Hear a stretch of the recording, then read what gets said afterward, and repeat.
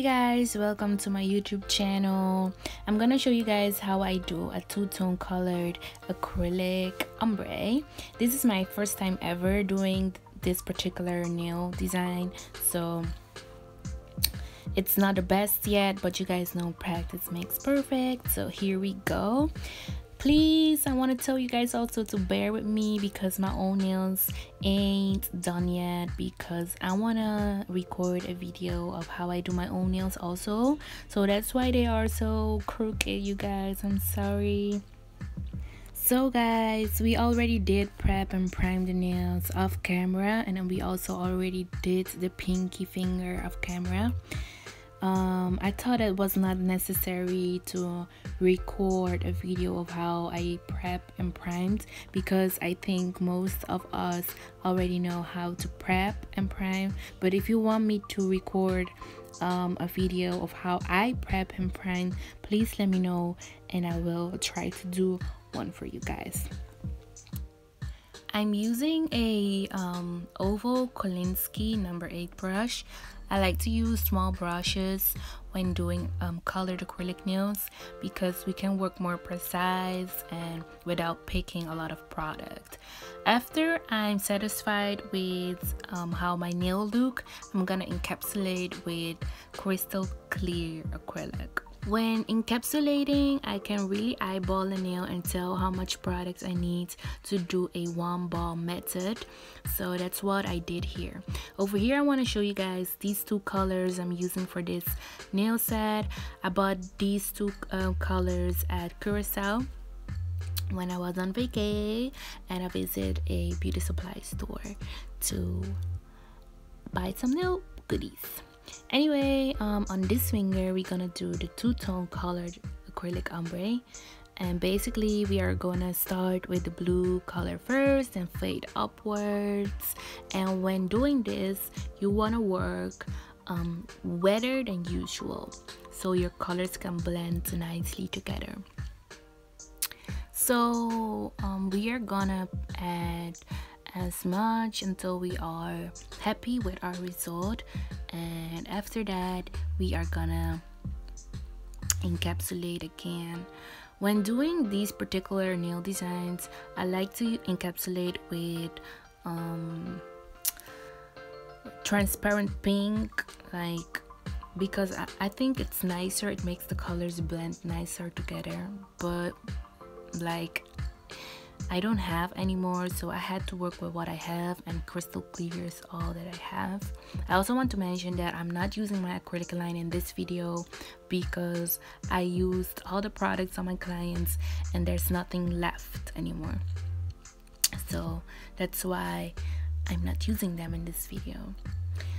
I also want to tell you guys, this is my first video ever for YouTube. I decided to definitely open a channel right now. I already did in the past, but I was kind of scared and didn't know where to start. So I don't know, I guess this is my time now and I started now. So I hope you guys are happy. I'm super happy to share with you guys anyway what I know, and this is really my passion. I have been doing nails for really 4 years now, so I really love my job and I love all the comments of you guys. I really read everything. I love you guys so much. So anyway, I want to show you guys this index finger. As you can see, it's a little bit like not crooked, but you guys know after 4 or 5 weeks your nails are gonna lose shape. Okay, most of y'all always ask me, how do you shape your nails? So I'm gonna tell you guys a little bit about it. She already had colored acrylic on her nails, and we filed everything down to put new colors on. When doing that, your nails are gonna lose even more shape. So I'm not gonna file. Most of us, we are gonna file the nails and then apply our product, but I like to apply the product, and when applying the product I like to give the nail a little bit of a shape with the product. That it's gonna make it easier for me to shape my nail again as I want and how I like. how I like my nail to look and to be. So what I call the perfect shaping. Okay, so that's what I'm doing here. I've built the nail back with acrylic, and when I'm like happy with the results, again we're gonna encapsulate with crystal clear.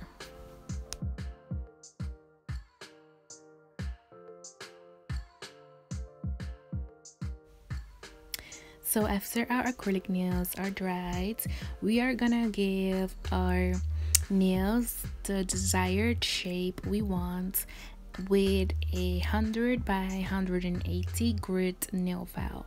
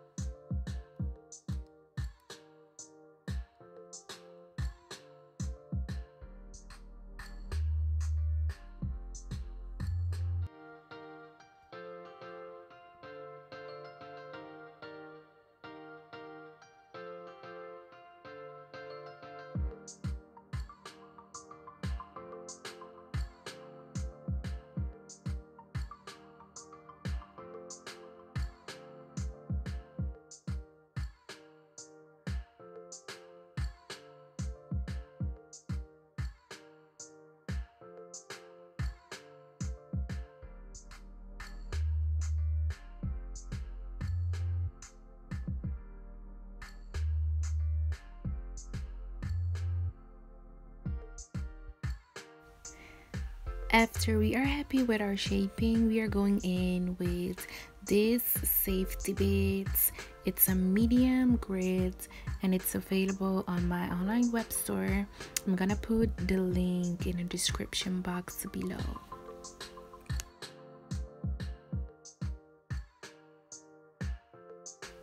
When using a safety bait, you don't have to be worried about cutting your clients. You can easily go around the cuticle area and the sides without cutting your clients.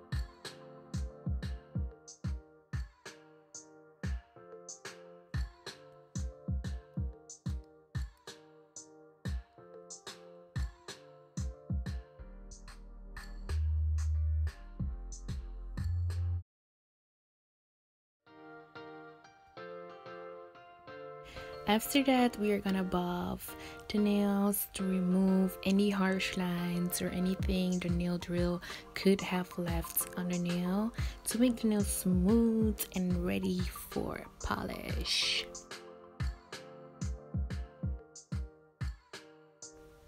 When ready, I like to spray the nails with 90% alcohol and use my manicure brush to remove all the excess dust and anything that could have been left on the nails. So after that is done, we are ready to use our gel top coat.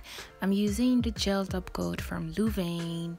You guys can buy LOUVAIN at www.louvain.ca, and I also have a coupon code for you guys, and I'm gonna leave that in the description bar below.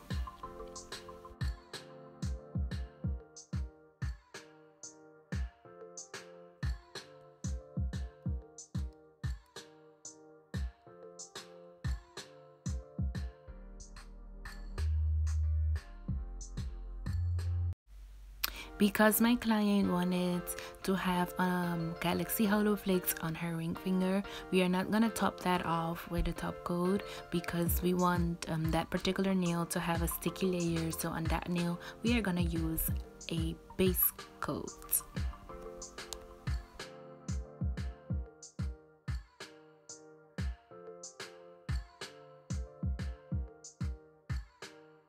After all our nails are topped with our gel top coat, we are gonna cure it for 60 seconds in a LED lamp.